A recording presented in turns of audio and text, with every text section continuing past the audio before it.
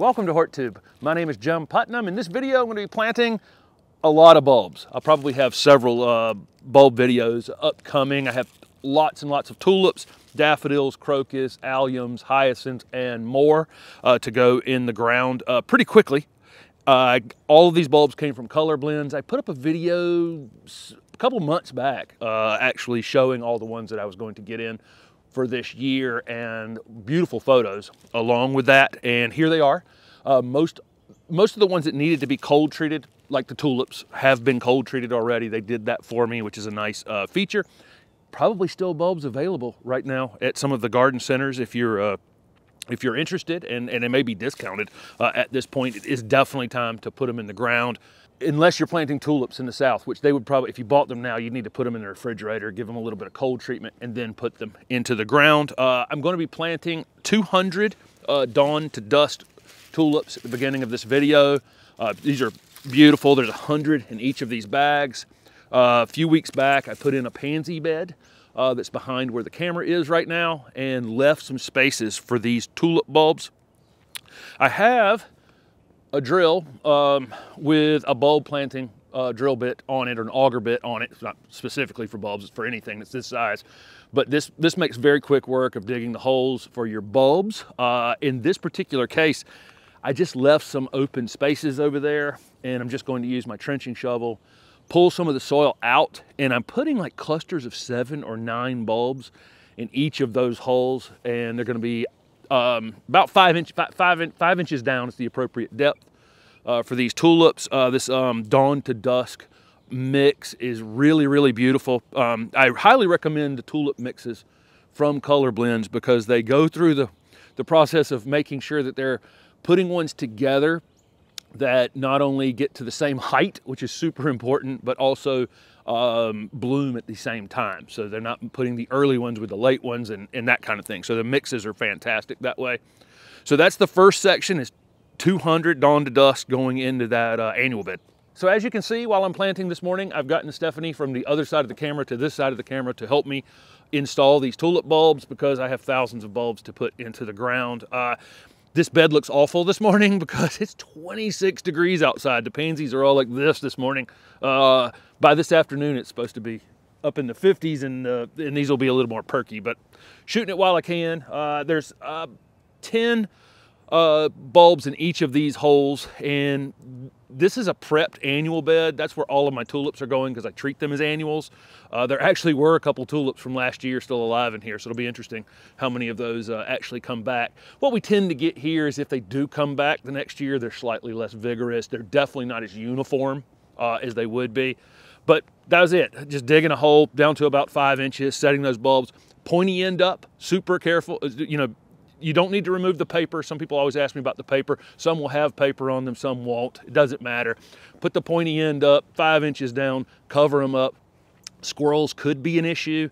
This soil is so light and fluffy here that it would be super easy for them to get these out. If I see any squirrel activity, I will probably put some sort of frost protection blanket on it until the soil settles back down a bit, and that would be helpful. Or I could put some sort of wire mesh. I could put an upside down container. Lots of things. Anything you can do just to keep them from getting in here because they do love tulip bulbs.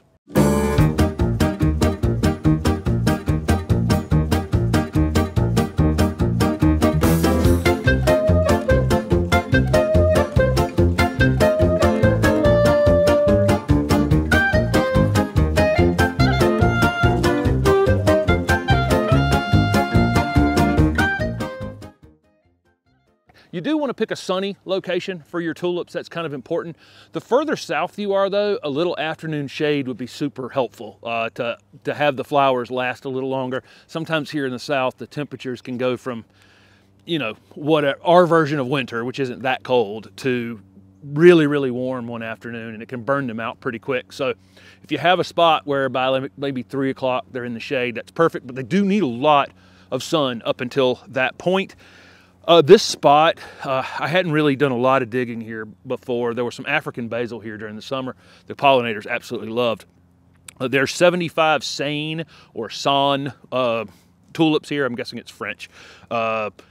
there's some roots under here from the maple that was over here. If you've been following the channel at all, there's a big maple that was taken down, a diseased maple that was taken down. There's still roots everywhere from it, and this spot had some in it. Wasn't able to get down to the 5-inch depth that I would really like. So they're about 3 inches down under the soil, and I've got some mulch. And you can actually use, do include your mulch in your depth total. And so what I'll do is come in here and put a couple inches of hardwood mulch over the top of this, and then they're at the proper depth. There are some Bud Light tulips going in here. This is one I had last year. If you guys have been following my channel, or you can follow me on Instagram. Bud Light was one of my absolute favorites. Just a fantastic yellow tulip. You saw the ones go into the annual bed. You see my shadows are getting long out here. This is the front of this house faces east, and the sun is rising pretty quickly. I'm sure these pansies will be happy when they're not frozen solid. And then just showing you guys, there's going to be 75 Acabano tulips going around this this rock space in these little conifer garden here on the corner.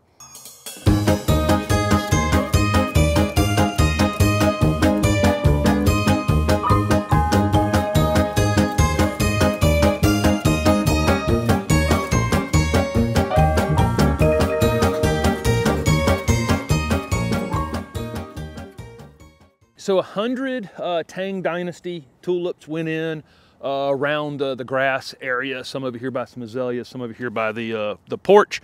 One thing I wanted to show real quickly here is this soil in this area. I always talk about clay, clay, clay, clay, clay. And if we go down here to the bottom of this hole, you can see the red clay that's down here. This isn't the worst spot in the yard by any stretch of the imagination, but you can see it down here. But what I want you to notice is how easy it actually was for me to dig this trench. Several things have happened in the last, I think this project, from the compost going down in the backyard, this is about a 21 months since compost went down on this. And so put compost on it, then put wood chips on it, probably went, I don't know how many months before then regular triple shredded hardwood ended up going on top of it, and then plants had been planted. And this soil has completely changed from the top down. And now, instead of swinging a pickaxe out here, I'm able to dig easily. I don't put a lot of foot traffic in the beds. There are paths here that there are foot traffic on, but the beds don't get a lot of foot traffic. You'll see some foot traffic when I'm planting annuals and when I'm planting these bulbs today. But for the most part, I keep the foot traffic out, and that compost, those wood chips, and remulching every time has completely changed this soil. So this is the last, this Acabanos are the last of the tulips that are going in. And I don't know, there's probably 600 tulips have gone in this morning. Got lots of other varieties of bulbs that'll be in the upcoming videos. This is just going to be a nice little curved swath of these. And one additional thing here is I am disturbing these beds, and I'm bringing this soil, this clay, up to the top. And so I will put a little mulch. If I don't put a little mulch cap on top of this, I'm bringing all these weed seeds up to the top. This would just be solid weeds by spring if I don't put some mulch on it, or leaves. Leaves are completely fine, but something to prevent all of these weed seeds that I've just brought up to the top from coming up. But that's pretty much it, guys. Tulips go in, pointy end up, about 5 inches down. Buy quality tulips, because for most people watching, they're going to be annuals. Even if they come back for you in colder areas, they don't tend to come back as uniform from year to year. And so for me, they'd be annuals pretty much no matter where I live. So buying a quality bulb seems like it makes the most sense. And so, like I say, all these came from color blends. All of them are pointy end up. And I'm really careful. This is something I haven't said.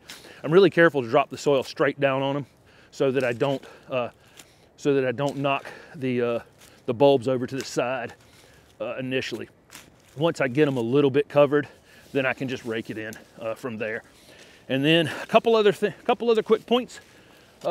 One is I just tamp this down just a bit. I'm not stomping it, but I am tamping it down a bit. And then I'm going to water which I just want to settle some of the air that's in this trench out. You'll be surprised, you dig up a tulip bulb in 3 weeks after you put it in the ground, it'll be rooted out already. They actually root in pretty quickly.